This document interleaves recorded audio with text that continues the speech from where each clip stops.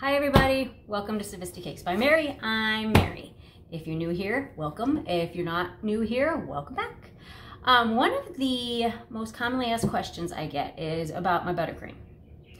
And I know I'm normally not in front of the camera because, you know, makeup, hair, don't have time for all that, don't want to do all that anymore. But for this explanation, I thought it'd be better if I went ahead and showed you how I do some of my buttercreams and give you some ideas. I have 3 buttercreams that I use standardly, which is actually 2 buttercreams and 1 fondant, and I guess a cream cheese buttercream also. But I also included some variations on my standard classic American buttercream that I use on most things to give you some different flavor profile ideas. The fondant recipe, I am hesitating on sharing that because it's not actually my recipe. It's a recipe that I got from Liz Merrick, the LMF, Liz Merrick fondant recipe. And I don't want to give the false impression that it's my recipe because it's not. It's not mine, but it's very, very good. If you guys need a tutorial on that at some point, let me know and I can show you step by step how it's done. But you could also go to Liz Merrick's page or her channel and go to the source if you want to see how she did it. That's how I learned it. So I have my classic American buttercream that I use that you can add so many different things to. And then I also have a Swiss Meringue buttercream. And the Swiss Meringue is actually a cheater Swiss Meringue. I can do the standard Swiss Meringue recipe, but for time conveniences, and it works just as well in my opinion, this one actually starts with pasteurized egg whites instead of having to boil, you know, simmer, cook the egg whites yourself, because once they're pasteurized, they're safe. So you kind of skip that step. And I also included, I get this question a lot also, a whipped cream frosting. This one is a stabilized whipped cream. I don't typically use whipped cream because I do a lot of cake designs that require stability. And whipped cream, as we know, is very, very climate affected. And that makes it hard for weddings and birthdays when there's structure and they need to hold their integrity. They're fine for cupcakes if you're going to be eating them that day. Or a cake if you're going to be eating it that day and you don't need it to support fondant or do any structural things with that buttercream. So that's, I included that as well. But this one has a little trick in how I stabilized it. So if these sounds like things that might be interesting to you, please stand by and we'll get to it. So I think a good place to start would be with my stabilized whipped cream. For this recipe, you'll need 1 pint of heavy cream, 1 cup of sifted powdered sugar, 1 teaspoon salt, and 2 tablespoons of marshmallow fluff. The marshmallow fluff is what's going to stabilize your buttercream. Before I do this recipe, I always put my mixing bowl into the freezer for a good 15 to 20 minutes so that it is chilled, and that helps you whip up your heavy cream. And use your whisk attachment to do this. Start by adding your heavy cream.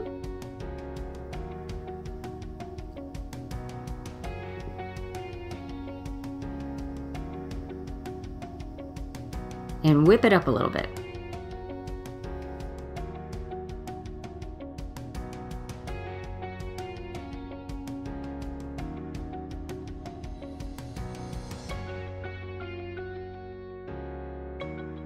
And once you've got that started, start adding your powdered sugar. I started adding 1/2 of a cup at a time.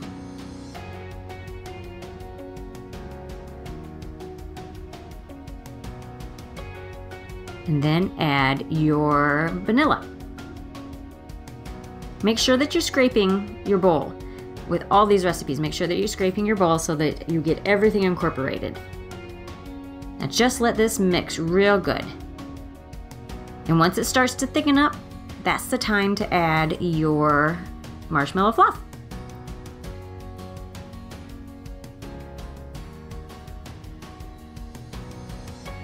I would say it took about 10 minutes, 8 to 10 minutes to get this to the consistency that I wanted. And when it gets stiff peaks, you're ready to go. Now this buttercream is wonderful for piping on cupcakes.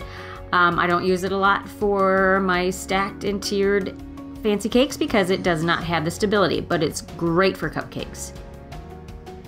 And then for recipe number 2, I call this my cheater Swiss Meringue buttercream because I start with pasteurized egg whites that are in a carton. You can do this with just your regular whole eggs and separate the egg whites from your yolks, bring it to room temperature, do all that if you want to, that's fine. But I find this works great for me.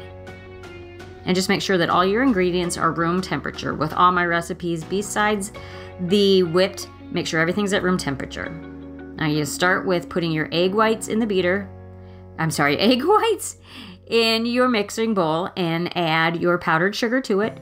Start with your whisk attachment on low for about 30 seconds to get it all incorporated and then crank it up. After you've scraped the sides of the bowl down, crank it up to medium high. You could even bring it to high and just keep mixing because you're going to need this to get to stiff peaks also before you add your butter. And do not forget to scrape.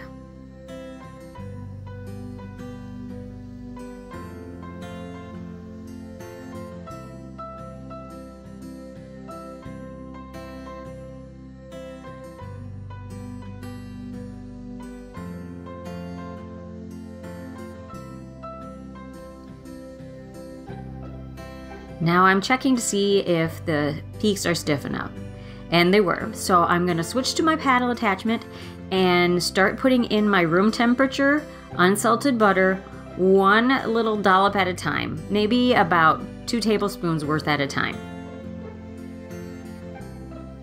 This takes a little while, but trust me, it's well worth it in the end.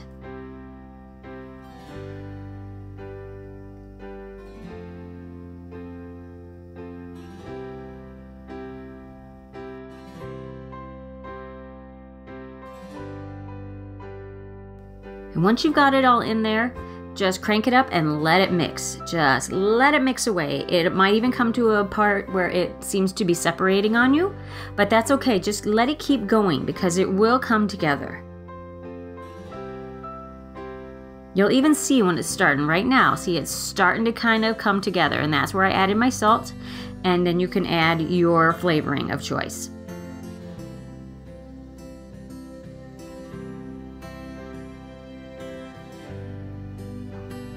And this Swiss meringue is beautiful. It's way more stable than the whipped, but it does not crust like an American.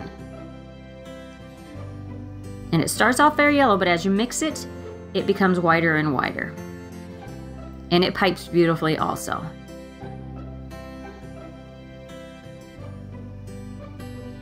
Now, this recipe is going to have the same base for all of these different flavors. This is my traditional crusting American buttercream that I always use. I'm going to do a quarter of a recipe compared to what I normally do. This one is not going to beat the air bubbles out,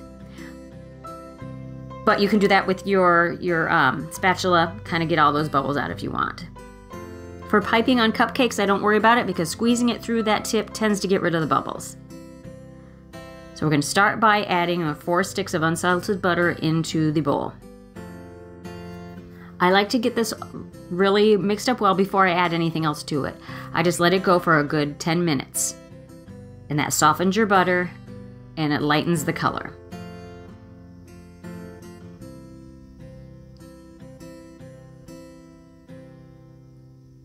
Now I'm going to add my salt. And I'm going to take a second to scrape it down because butter likes to stick to the sides and the bottom of the bowl. So you'll want to get that scraped off so that you're getting everything incorporated. I'm adding my clear vanilla. And scrapey, scrapey, again, a lot of scraping.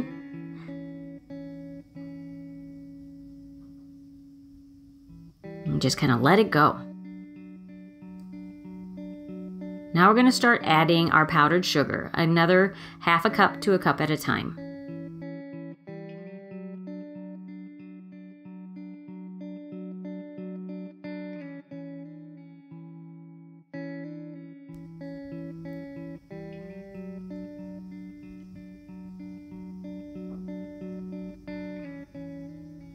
Give it a little time in between scoops of powdered sugar to incorporate a little bit, otherwise you're going to have a powdered sugar cloud.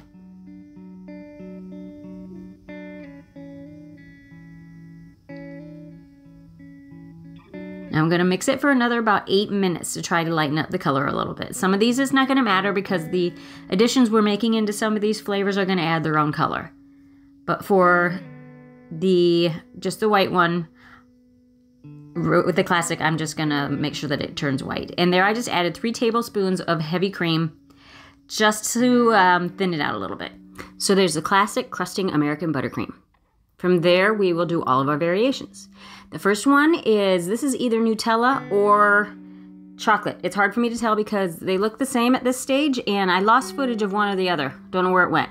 So either way, if it's the chocolate chips, you're gonna melt them in the microwave and then add them to the buttercream. If you're using the Nutella, then you just add it in straight from the jar. And this is to taste, really. Add as much as you want. You can add more, you can add less. It's completely up to you.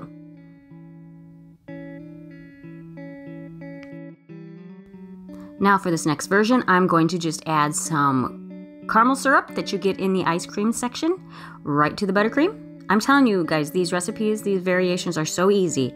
Just put it right in, mix it in. That's it.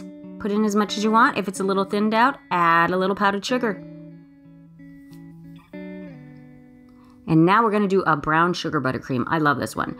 The trick to this and the next two is that you add some of the brown sugar or whatever I'm going to add in the next ones to some buttercream, put it in the microwave for about 30 seconds, melt it, and then add it to your buttercream, and that gets rid of some of the graininess. This flavor is really good with the chocolate chip cookie dough cake.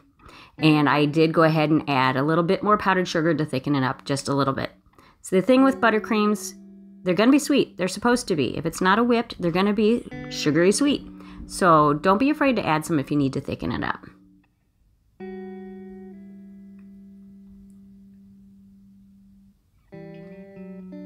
And now this one's really cool. This one's really cool. Just using Koolade, fruit punch Koolade. You could use any of the flavors if you wanted to. Just take it straight from the packet, put it on some of the buttercream, put it in the microwave till it's melted like that, mix it together, and then add it to some more buttercream. This taste is so good. It's definitely more of a kid's cake flavor. My kids love it. They absolutely love it. It's very sweet, but it tastes just like Kool-Aid. And again, I added a little bit more of the powdered sugar to thicken up so it's more pipeable. Look at the color. It's so pretty. I didn't have to add anything. And then for strawberry buttercream, this is how I tend to do it. I take the freeze-dried strawberries, pulse them, and this is my Ninja, I think it's called. You could do a food processor till you get a powder. Then you put it through a sieve to get rid of the clumps. And then put it in with your buttercream, melt it just like the other two, and put it in with some more plain vanilla buttercream. And I do believe I thickened this one up again too, because once you melt it, it's gonna have a different, yeah, I did add some more. When you melt it, it's gonna thin it down. It's just the nature, the physics of melting things. It's gonna make it thinner. So you're gonna have to add some more powdered sugar, but oh, it's so good. Because when you're using fresh strawberries, sometimes it can make it really soupy and hard to work with. And then I show you how I pipe them all out. And there you go, guys. All these different variations based off of 3 different types of buttercream. I hope you enjoyed this and learned something and can use some of this information. And if you did like it, please subscribe, like, share, comment, do all the things, and we'll catch you on the next time. Thanks, guys. Bye.